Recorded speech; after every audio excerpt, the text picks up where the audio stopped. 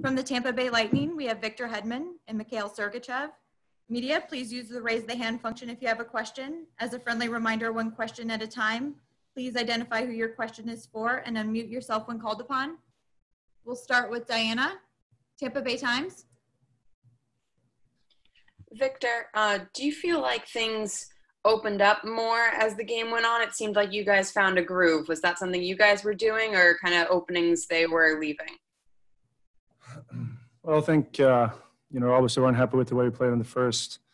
Boston's a good team, but I think we upped our game in the second and third. And, that's got to be the norm for us moving forward. But I think we did a lot of things better in the second and third. So, I don't know if things opened up, but I think we made a, much better effort in the way we played and creating chaos and creating opportunities for ourselves. So that's got to be the norm, like I said, going forward. Next question, Joe Smith, The Athletic. Yeah, this one's for Mikhail. Just what role have you seen from the power play? You have so much talent on both units, but haven't been able to convert yet in the playoffs. Just what have you seen? We just got to find shooting lanes and set each other up for shots. And that's what we try to do. And for one power play, 2 minutes it worked. We just couldn't find it back on the net. But we should do more. We should start simple, get shots on net, get the rebounds, and go from there. That's going to be a good start. Next question, Eric, lightninginsider.com. Yeah, for Victor, there always seems to be a feeling out process whenever a series starts. But with how familiar you guys are with each other, surprised it was a little tentative to start the game? I don't know if surprised is the right word, but we were obviously disappointed with the way we came out in the first. You can say it's been a couple of days since we played, but at the same time, we expect more out of ourselves, and we knew that wasn't good enough in the first, and we believe in the group that we have in that room.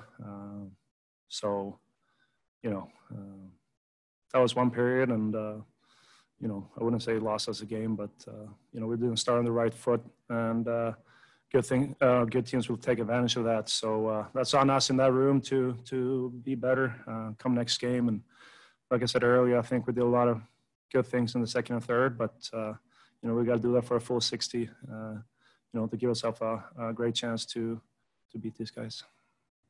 We'll take a few more. Diana, do you have a follow-up? Tampa Bay Times. Andre played a great game in net. The stat line doesn't, necessarily represent that, but what does it take to kind of, I don't know if it's stick on people differently or just kind of give him some chance to maybe see some of those differently? Yeah, as Victor said, in the first period, we didn't do a good enough job coming back together, playing as a unit. And we gave up a lot of scoring chances because we weren't tight enough. And,